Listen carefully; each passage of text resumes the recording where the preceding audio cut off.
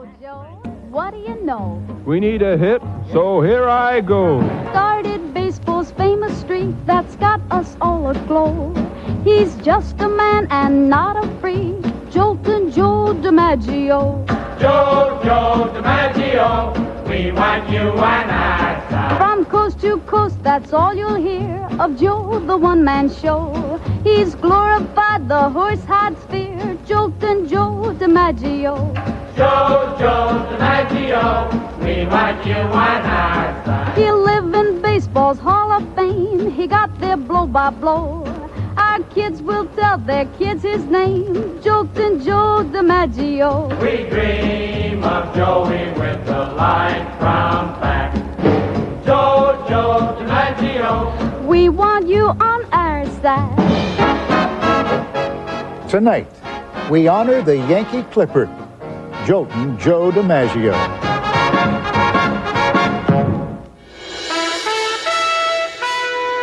From ABC News, this is Nightline. Substituting for Ted Koppel and reporting from Washington, Forrest Sawyer. That song we were just listening to was recorded back in 1941, the year of the streak. The thunder of World War was rumbling off on the horizon, and that last summer before the storm broke was filled with a kind of giddy madness. Joe Dimaggio was doing the impossible, hitting in game after game, breaking the modern National League record, then the American League record, and finally a dusty old record someone found from way back in 1897. And when the pressure grew, Dimaggio just got better. In fact, in the last 26 games of his 56-game streak, he hit an incredible .457, getting on base almost half the times he came to bat. Then the night the record run finally ended, Joe Dimaggio borrowed $16 from his teammate Phil Rizzuto and went off to drink all by himself. An athlete so elegant was also a shy, isolated man who said, "I'm not one of those guys who looks to be in the limelight." Instead, Dimaggio was, as one fan put it, what baseball was all about before we got to that high-priced stuff.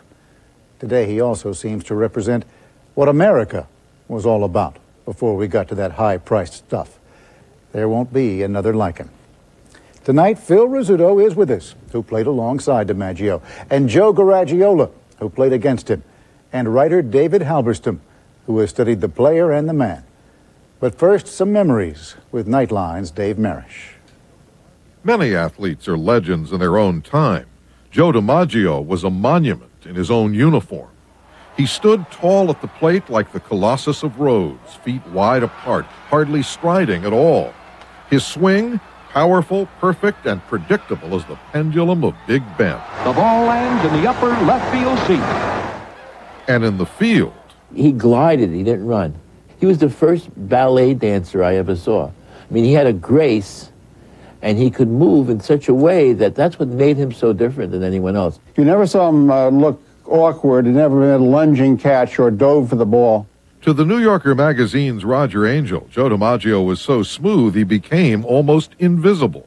His manager, Joe Dimaggio, said you never saw him make a great play, which means that he was always there. He always seemed to know where the ball was going. Of course, the truth is, as the #1 athlete of his time, Joltin' Joe Dimaggio could hardly have been more visible, especially to Italian-American kids. He was special. There was something about him. He was a winner. He was a champion. Even to a very young black athlete growing up in Alabama named Henry Aaron. Every black kid, white kid, green kid, purple, whatever color they may be, Japanese, whatever color they may be, they idolized the man. You know, he was an icon. He was a famous player, you know, because he did things right. You know, he never did anything wrong. That's what was good about him. I actually saw Joe D drop a fly ball. And on the rare occasion when Dimaggio made a mistake, Della Femina says it was instantly forgiven and always unforgettable. Well, he just glided back, put up his hand, and the ball bounced off of his glove. And he put his head down, and the fans started to applaud him because they just applauded anything he did. And I could just see the back of his neck getting bright red. He was ashamed. I mean, he just didn't do things like that. Perhaps the most amazing thing Joe Dimaggio did in 1941 was to get a base hit in 56 consecutive games. Why was that so great? It summarizes the two most difficult things about baseball are hitting the ball. It's the hardest single thing to do in any sport. And the other is playing every day, every single day. And Joe combined two for 56 days in a row, 56 games in a row. 2 years later, with World War II raging, Dimaggio volunteered for the U.S. military. He spent 3 seasons training Air Force cadets. You can guess what he and baseball lost by looking at his career up until then. His first 7 seasons, from 1936 through 1942, those 7 seasons stood up against the best first 7 seasons that anyone's ever had.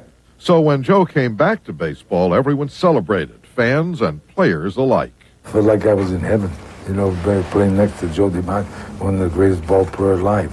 A label Dimaggio continued to earn, despite a string of injuries that took their toll, until in the World Series of 1951, the Yankee Clippers' career reached its final curtain. Dimaggio came up in the 8th inning of the 6th game. It suddenly came over me, and a lot of other people who were there too at the same time. But this might be the last time I'd see him. And I could still see him stepping up with that stance, and I was devouring him, memorizing him. And he hit a double off the right field wall and pulled into second base standing up and looked down at his feet after that, the way he always did. And we all said, oh, maybe that's it. Goodbye, Joe. After baseball, Dimaggio became known for his brief marriage to Marilyn Monroe and for his loyal devotion to her after their divorce. He took charge of her funeral and regularly sent flowers to her grave. If anything, his legend grew after his time. He had a great deal of charisma, and he was a cut above everybody else because of that. Had a great personality, and I really think that his craving for privacy created an aura around him. Even when it came to selling coffee pots, he hit a grand slam. The best I've ever tasted. Joe Dimaggio was a great pitchman for one reason. When you see Joe Dimaggio's face, you know that the product is good, it had quality, he stands behind it, you are not going to be ripped off. So he said an awful lot of things just by showing up. Number 5 has passed, but he will never leave us. Players and fans paid tribute to Dimaggio tonight before an exhibition game in Florida. Some of the Yankees joined in honoring their hardball ancestor.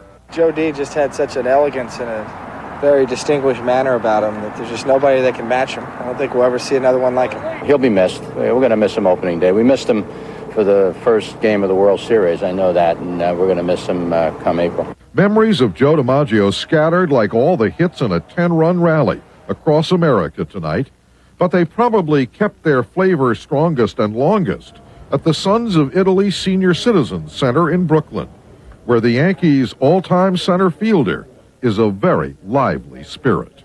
He was a great baseball player, but then I look at it that he was Italian like me, and I'm proud to have somebody play such a great game and make me feel proud to be Italian. All-around ball player, you never could compare with Joe Dimaggio. Joe Dimaggio could be stubborn. He held out 12 games into the 1938 season seeking a better contract. He closed his career as baseball's first $100,000 player.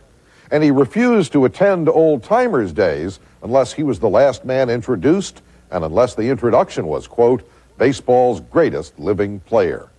He knew what he was worth, Joe Dimaggio, and who he was, a legend for all time. I'm Dave Marish for Nightline in Washington. When we come back, 3 of Joe's greatest admirers, Phil Rizzuto, Joe Garagiola, and David Halberstam. This is ABC News Nightline, brought to you by Mitsubishi.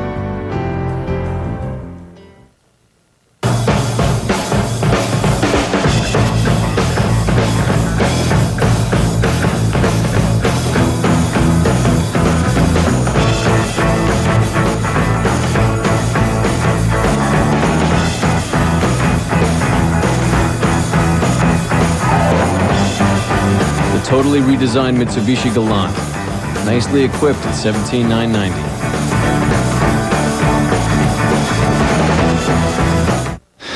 Oh man, it's early. Did they test through to the router? We're merging 2 totally different bank networks. Gotta work seamlessly. Seamless. AT&T says it's ready to go.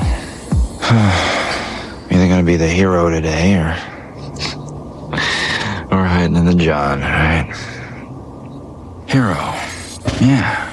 Everyone and everything working together in a whole new way.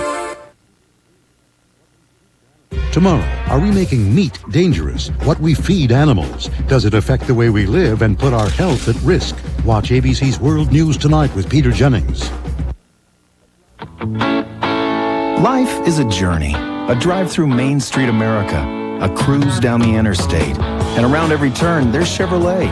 Right now, during Chevrolet's Highway 99, you'll find APR financing as low as 0.9% or cash back up to $1,500. So don't just sit there, hit the highway. Chevrolet's Highway 99. Going on now for a limited time at your local Chevrolet dealer. Just for feet, your New Balance headquarters would like you to meet John. John's short, thick foot with a high arch requires the New Balance 877 for the maximum in comfort and stability. Here's Susie, average foot, average arch, above average footwear with a New Balance 852. Meet Joe. Joe's long, thin foot with a low arch makes him a perfect match for the New Balance 712. Finally, Jim takes to the trails in style in the New Balance 801. New Balance has the shoe for you right now at just 4 feet with a 13th pair. It's free. Dimaggio comes through. A screaming two-bagger equals George Sisler's mark for hitting in 41 straight games. Yankee Hall of Fame shortstop Phil Rizzuto was Joe Dimaggio's teammate and a good friend. He joins us from St. Petersburg, Florida. From Scottsdale, Arizona, former St. Louis Cardinal Joe Garagiola played against Dimaggio. As a catcher, he got a close look at Dimaggio's skills at the plate. They came to know each other better when Garagiola went into broadcasting. Author and journalist David Halberstam's bestseller, Summer of '49, chronicles the battle for the pennant between the Boston Red Sox and Dimaggio's Yankees. And Halberstam joins us from New York. Phil, let's start talking about Dimaggio as a ball player. If memory serves, you were a rookie in 1941, and that's not a bad time to come up to the majors, especially as a Yankee. No, it certainly wasn't. It was a great year. I mean, I was in awe of Dimaggio all my life, and all of a sudden I'm next to him in the locker room. I didn't talk for about a month, I think, but the thing that got me was that heroes, you know, that word is thrown around loosely, but Joe was really a hero. And I mean, you talk about grace, he was poetry in motion. I can't imagine what the tension must have been like as this 56-game streak is just cooking along. Well, you know, the streak was a lot of tension until he broke Willie Keeler's record. Then after that, every game that he added to was great for all of us ball players and the fans, but the press didn't pick up on it the way you would now today, where they follow hordes come around, and you can hardly get in the press box. But how can it be that at the end of it all, after this terrible run, and his stomach must have been churning through some of these games because he almost missed a few of them, and he came very close to not hitting, that he borrows $16 from you and goes off by himself? Yes, he did. He had locked his money in a safe in the clubhouse and forgot to pick it up, and he asked me to wait for him until everybody had left the stadium, fans and players, and then he said, okay, let's go, and we were walking up to the hotel in Cleveland, and he went into this bar on the way, and I thought I would go in with him, but he said no, and then he called me, and he had left his money in there, so he asked me for all my money I had, and I had $16 for a 2-week road trip, and I had to give it to him, and he never paid me back. He tried to, but I wouldn't take it. Do you understand that, Joe? Can you understand how a man can be that private? Can I understand that? I can understand it because he controlled himself. And I agree with you, though, that he must have had a hockey game going on in his stomach, but he never let anybody know about it. Dimaggio was one of those guys that was not going to give any of his body, his thoughts, his mind to anyone that he didn't want to have a piece of Dimaggio or what he believed in. He was a private guy, yes, but he knew what was going on and very compassionate. He was a compassionate guy. Now, down at St. Louis and the Yankees did some exhibition games, and you were, I guess, catching him, right? Oh yes. In fact, I really was thrilled to hear the Sons of Italy man talk about what Dimaggio meant to the Italian American, because in our neighborhood where Yogi and I grew up was all Italian, and we tasted discrimination when we went out to play. For example, in the YMCA league, we'd always hear the same thing. Those Italian, but they didn't call us Italians in those days. Those Italian kids, watch them; they'll steal everything. And anytime somebody got shot, they'd say, "Well, hey, it ends in a vowel, so it must have been them," you know, that kind of thing. But Dimaggio gave us hope. He gave the kids hope, and to Yogi's father, my father, immigrants, they didn't know third base from the coach's box, believe me, but they knew Dimaggio, Joe Dimaggio. He meant good, and that's what he really meant. And when I first saw him, we shared the ballpark in St. Petersburg. I'm with the Cardinals after the 46th series of Red Sox, and we come in there, and the Yankees come walking across the field, and that was the first time I saw him close up. I'm telling you, I didn't know whether I should genuflect, kiss his glove, or what. I'm just looking at him like, wow, there he is, Joe Dimaggio. David, how is it that some people, that Muhammad Ali comes to mind, Michael Jordan comes to mind, only a very few of them, rise above their sport to become something bigger, to become bigger than life? Transcended its beauty, its grace. The great Boston Globe and Esquire writer George Fraser had a phrase for it. He applied it to Dimaggio, a Spanish word, duende, a special grace.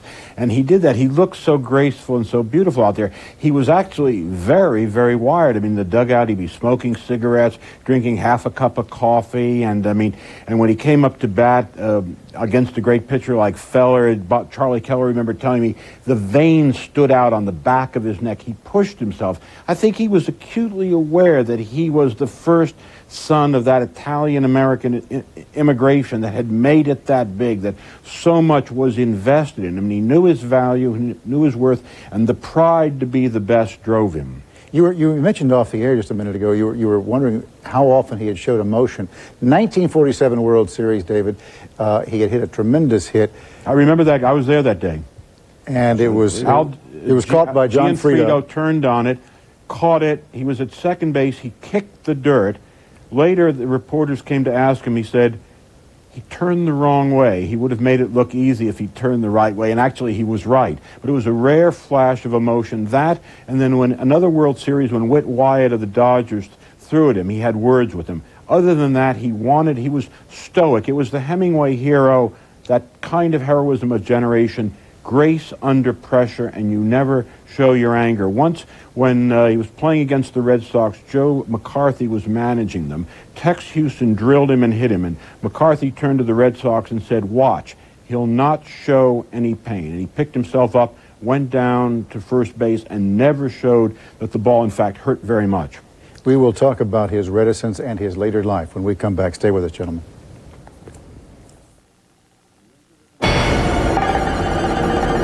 You enter the financial world in search of a secure future. Instead, you find chaos and confusion. 9,000 companies to invest in. Market mania! 10,000 mutual funds to choose from. Hot stocks right here! Bonds, T-bills, commodities, precious metals. With new and unfamiliar choices emerging every day. The possibilities are overwhelming.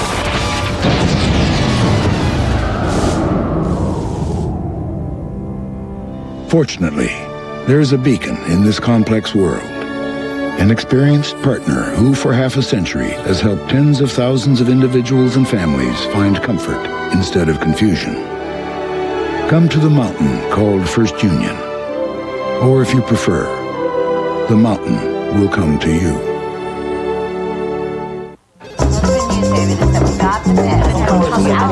For some reason.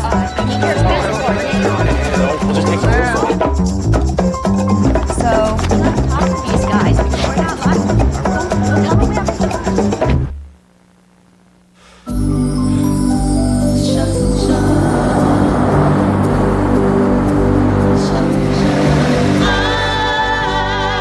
I am everyday people. Coming up. Too many labels. Just too many labels. I think the wine should say this could be good for you. Too much can make you sleep with whoever's left at 4 o'clock in the morning. Politically incorrect with Bill Maher coming up.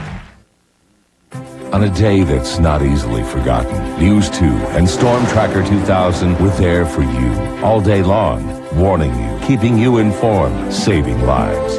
I've never seen better coverage of a severe weather situation. There's no doubt in my mind it saved lives. Experts say it could happen again this season. It already has in Jackson and Clarksville. So wherever and whenever severe weather hits, trust Storm Tracker 2000. Only on News 2. First, fast, accurate. Well, it's a big deal we're talking about here. Yeah, big deal. Big deal. Well, I only make big deals. Big deals, honey. I'm a big man. Honey, I do nothing that's small. Uh-oh. Better get Mako.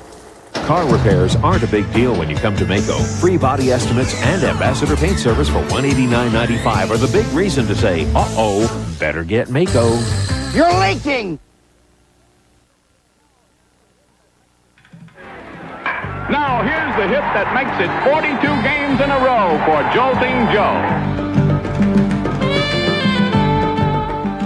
We are back again with Phil Rizzuto, Joe Garagiola, and David Halberstam. You know, Phil, we were talking about how controlled Dimaggio was, how stoic, and in some senses I admire that because it shows such great discipline of character. And in another sense, I resent it because he really didn't speak very much, and he hasn't left us so many of the thoughts that I think we would have liked to have known about what he went through, what he felt, what he experienced.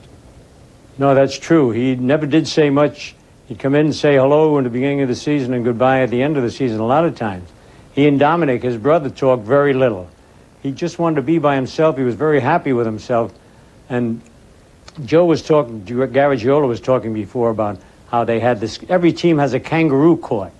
When you do something wrong, you go in front of the court. And our court was made up of Dimaggio, Henrik, and Keller. But they wouldn't do it in front of all the other ball players. They'd take him in the back room and tell him what he did wrong and why he should never do it again, because we'd be in the World Series almost every year. And a lot of us got more money in the World Series than we got for the whole season. So we were happy that happened, kept everybody in tow. So, Phil, I was with Spec Shea this afternoon. He said during the ball game he'd come in between innings, and Shea was kind of one of those, you know, kind of funny guys. Joe, you should tell us who Spec Shea is. Spec Shea is a pitcher for the Yankees, and what I would like to hear from you, Phil, is did he do it between innings too?